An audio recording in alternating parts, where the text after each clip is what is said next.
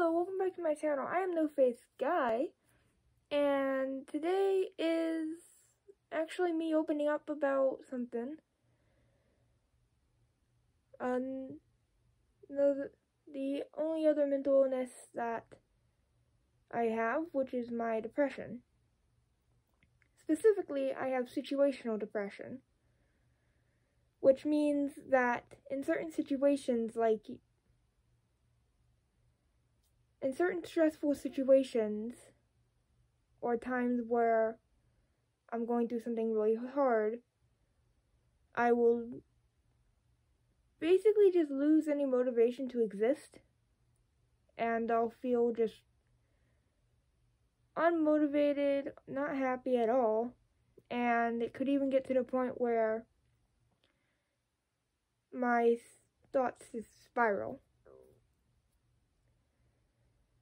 It's kind of hard to explain somewhat, and I've been struggling with it for a while, and I'm just starting, and I just feel ready to open up now about it, and talk about my experiences with it and what I've gone through about it. So I guess I should go back to the very first time I actually went into a depressive episode. This was before I got diagnosed and before I knew and before I knew about really anything I had apart from anxiety. This was back in 4th grade, and at the time I was going through a lot of stuff that I'm not really ready to go through, apart from the fact that I was being bullied pretty badly at that point. And everything that was going on from that time all just combined, and I fell into a depressive episode. And from what I can remember is that I always felt sad and just alone. That's basically how I can describe it from back then. And it went on for the entire school year, too. From what I can remember, at least. And that was the first pretty severe depression I went through. And it got better during the summer between my 4th and 5th grade year at that time. And yeah. I mean, bullying at that time didn't stop, of course. But I was at least feeling better emotionally and mentally. And then, fast forward maybe a few years, like 7th grade. That was the year that my grandmother had passed away. And as harsh as a person she was during my elementary years, as an abusive, I'm not going to get into that, though, because I kind of don't remember almost the entire thing of it, but, hey.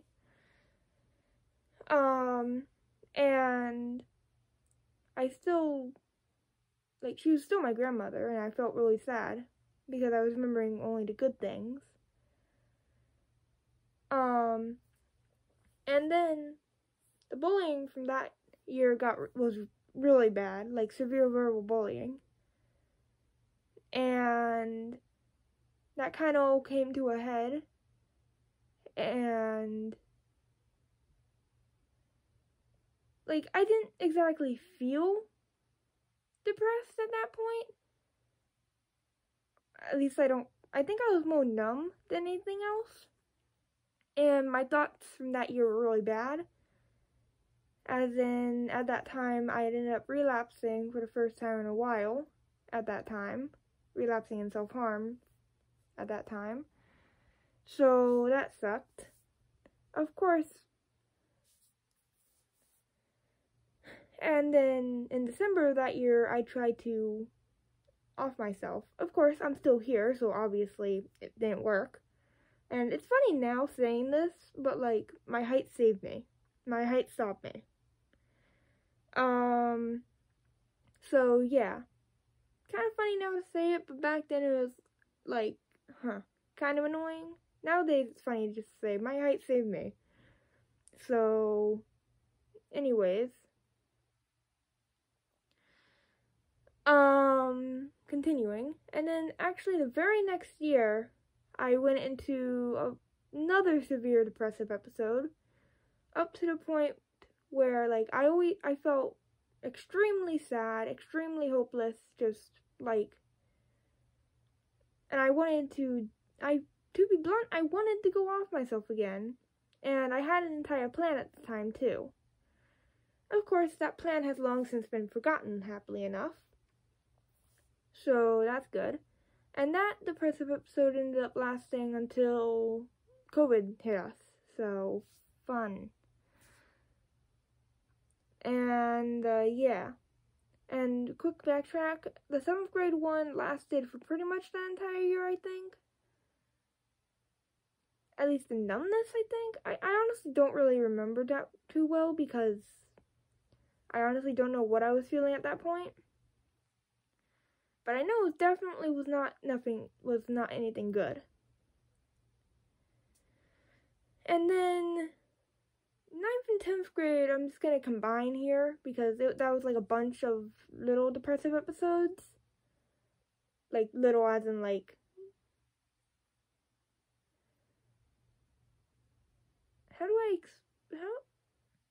little as in, like, they were very bad lows, I guess. Like, emotional lows. Can you count them as depressive episodes? I don't know, but anyways, within the 9th grade year, I felt pretty good until, like, the middle to end of that year because I started getting pretty severely bullied. And if you were to watch my old some of my old vlogs, you would know more.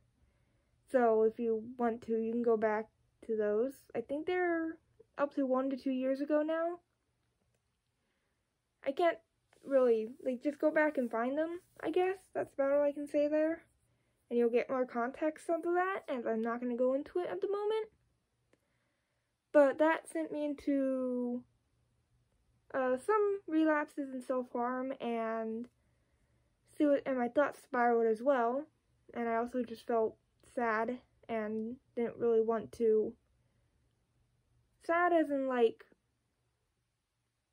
it wasn't gonna stop. And as far as I've known, it as in the bullying, not just from the same person, because the same person dissipated. I don't know where they went, and honestly I don't care anymore because good. I don't gotta see her anymore, so that's good. And so yeah. I kind of lost my thought process. Whoops. My train of thought went off somewhere. I don't know where it went.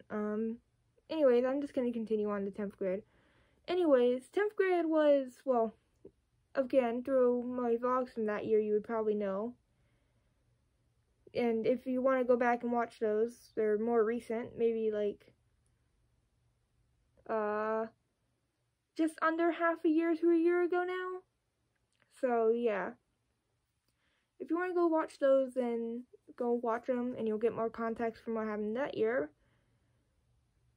Of what I can remember, because I can't exactly remember about the entirety of that year. So my brain did not want to process it. So, fun. But anyways, and that fun was sarcastic, for anyone questioning. And anyways, so yeah, I went into a good chunk of depressive episodes from that year because of all the hellfire I was going through because of bullying. And yeah, it was not fun. It was not fun at all. Especially since I cannot remember most of that year now.